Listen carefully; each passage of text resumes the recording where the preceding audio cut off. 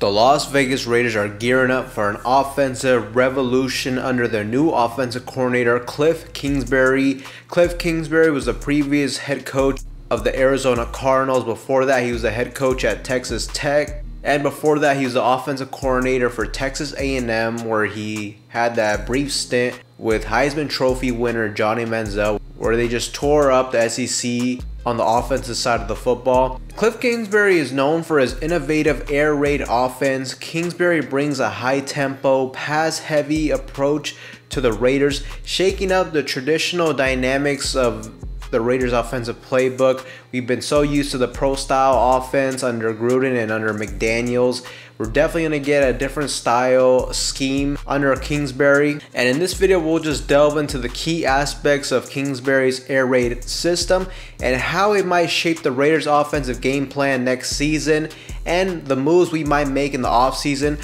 So really, the foundation of the air raid offense is the 10 personnel formation. Kliff Kingsbury's air raid offense is synonymous with the 10 personnel formation, featuring 4 wide receivers and 1 running back. With the Arizona Cardinals, they led the league in amount of usage in 10 personnel, and this formation just aims to create tempo and exploit mismatches against opposing defenses by deploying speedy wide receivers on the field. And then just the thought process too of getting more wide receivers out there. You're trying to get one-on-one matchups and exploit that. Now, this quick-paced, high-tempo style offense typically limits stuff that you do pre-snap when it comes to motions, when it comes to shifts. Essentially, this just helps simplify the process during pre-snap, which just allows the offense to execute plays faster and more efficiently. If you can simplify what you have to do before the start of the play, well, then you can run like a no-huddle offense a lot more effectively.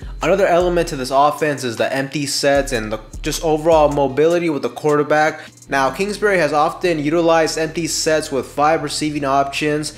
The success of this formation is closely tied to having a dual threat quarterback, just like he had in Arizona with Kyler Murray. The current Raiders situation lacks a legitimate dual threat quarterback at the moment, which may require adjustments in his offensive scheme, or they will simply just go after one in this offseason, which I think would be a smart decision. Nonetheless, Kingsbury's history suggests an openness to adapting his system to the roster's strength and specifically to the strengths of his quarterback. You know, listen here to what quarterback Patrick Mahomes had to say about Kingsbury when he was asked about this a few years back. Let's take a listen right here. It's someone who's taught me a ton. He got me kind of out of high school where I was a baseball player trying to play football and basically trying to be on my own. You're leaving the household and kind of being on your own, and he helped me become who I am today. Was that your junior year? Were they sort of the first on board? They're really the first and only, because I didn't get recruited by much. I mean, I got a couple other offers from some smaller schools. They were the one school, and I credit to Kingsbury. He was the one that came down, saw me, talked to me. Things you can quantify, things you can point to say, hey, here's how he helped me? Yeah, I think the biggest thing is, you see it with a lot of young quarterbacks, is whenever they get to a coach, they kind of try to restrict them and kind of make them be this model of how the quarterback position is supposed to be played.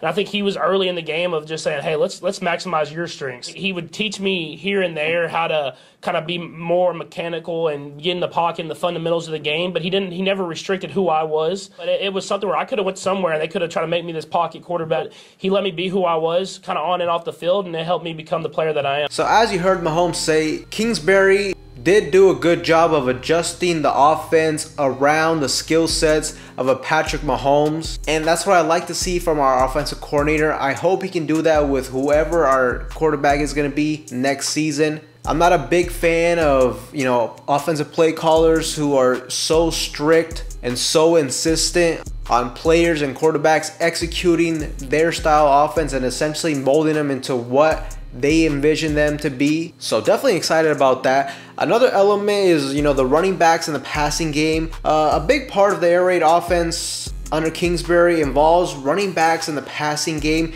You typically don't see running backs in his 10 personnel stay in pass protection. They usually get out and get involved in the passing game. And right now, with the current running back situation with the Raiders, Josh Jacobs is the only one that stands out as a legitimate receiving threat, and even then he's not really known for that per se, and at the same time, I mean, he's still technically not under the roster. We'll just have to see what happens with the Josh Jacobs situation. So the possibility of drafting another running back with, you know, similar skill sets when it comes to catching out the backfield is very much still on the table. Kingsbury's system excels at quickly distributing the ball, especially in empty sets, creating one-on-one matchups and exploiting the weaknesses on the defense. You're typically going to see the quarterbacks going to get the ball out quickly in those empty sets. Now with Arizona, in his playbook, they did start to use a little bit more pre-snap motions later into his tenure with Arizona. They also use a lot of quick screens and plays that can really just help utilize the dynamic skill sets of their receivers fully. Rondale Moore was a prime example of this in Kingsbury's previous scheme. He was a speedy type of wide receiver, and as soon as he got onto the roster, he started to use him a little bit more in pre-snap motions and getting him more involved that way. Jet sweeps, stuff of that nature. And what I'm really excited about under Kingsbury could be the emergence of our rookie wide receiver Trey Tucker. He could find himself in a similar role with his explosive playmaking abilities. I think Trey Tucker could become a crucial asset in the Raiders' offensive arsenal, especially in the 10 personnel formations, which would likely mean he will start being on the field a lot more frequently than we saw last season, which should be very exciting news for us because I love his skill sets and his ability to stretch the field vertically. Even if he's not going to get the ball, just the threat of him going deep is going to force safeties to respect that and play over the top. And of course, if they don't do that, if they ever run cover zero, then the big play opportunity is definitely there with a guy like Trey Tucker. Now, when it comes to the run game, typically there's a lot of zone reads, RPOs, and he also got a lot of yards from the scramble drill. In the run game, I mean, Kingsbury favors zone reads out of the shotgun formation, and they also ran quarterback design runs, especially on empty sets, while also getting some undesigned runs from just the playmaker ability that Kyler Murray had, using his legs in the scramble drill. And as I mentioned before, I mean, the Raiders currently do not have a quarterback with the running prowess of Kyler Murray, so I don't really see how Aiden O'Connell could fit in like those empty sets and running those type of plays. So something to definitely keep in mind, but I just almost guarantee that we're going to get a mobile quarterback here in the offseason. Now, another interesting element to the run game for this offense would be the addition of the RPO, or the run pass option, which is something I haven't really ever seen from the Raiders offense. The run pass option just grants the quarterback the flexibility to hand it off to the running back or exploit a favorable matchup with his receiver. Essentially, the RPO allows a quarterback the option of handing it off to the running back or hitting his receiver based on the reads that the opposing defense gives him.